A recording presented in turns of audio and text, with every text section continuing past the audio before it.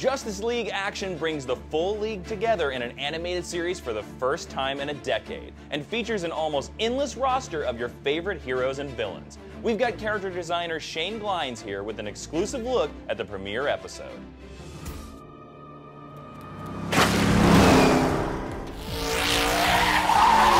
It's another Jinn creature in disguise. The wizard Shazam warned us of this. Keep your distance. The last one we confronted drained our powers. He's welcome to try. You need to be careful. I need to get this thing off the streets and back to the Rock of Eternity. Which is why I'm sending backup. I don't need backup. Sorry, you're cutting out. I don't need it.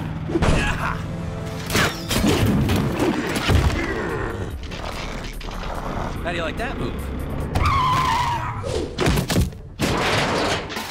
I have the agility of a cat. Cats land on their feet. Shane, thanks for joining us on DC All Access. My pleasure. Let's talk a little bit about Justice League Action. Can you tell us a little bit about some of the characters that we're going to see in the show? Yeah, you're going to see all the people that, most of the people that you probably want to see in the show. There's a lot of surprises. There's the main characters like Batman, Superman, and Wonder Woman, and Booster Gold. A few more obscure characters that we're bringing back, like Space Cabbie. What is your design approach for working on Justice League Action, especially like what it is like to redesign characters like the Trinity, Superman, Batman, and Wonder Woman? It's tough. I've worked for a lot of the Bruce Timm shows, and his versions of these characters I think are sort of their best versions, so it was a bit of a challenge trying to come up with a different take when I admire those so much. All right, so let's unpack some of the designs of these characters. Starting with Batman, I noticed his design, he has claws, he's a lot more spiky, and the bat symbol takes up a lot of his chest. Now, what were some of the elements that you were thinking about while designing the new look of Batman?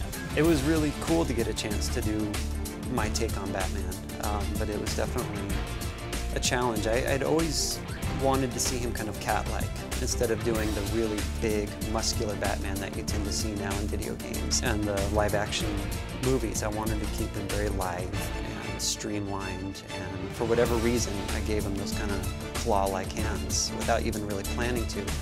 And I thought it worked and was a little bit different than what we'd seen. Now talk us through your design of Superman for Justice League Action.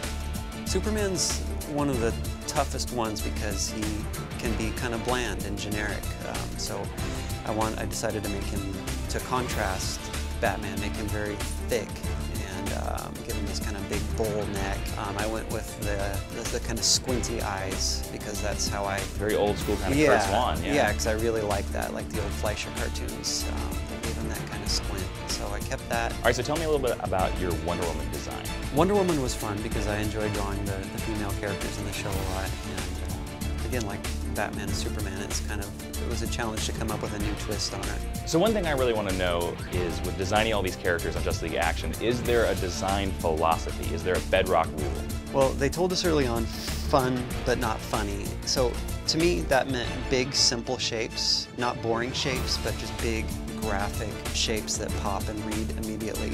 And I carried that into the color approach. So each character only has two colors that identify them? Yeah, and maybe with a third color, like Martian Manhunter, green and red, Dr. Fate, blue and yellow.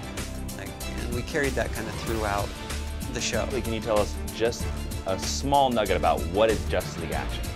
It is fast action.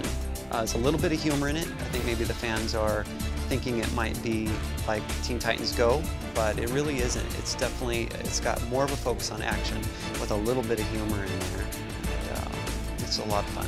Great, looks like an awesome show. Thanks for talking to us today, Shane.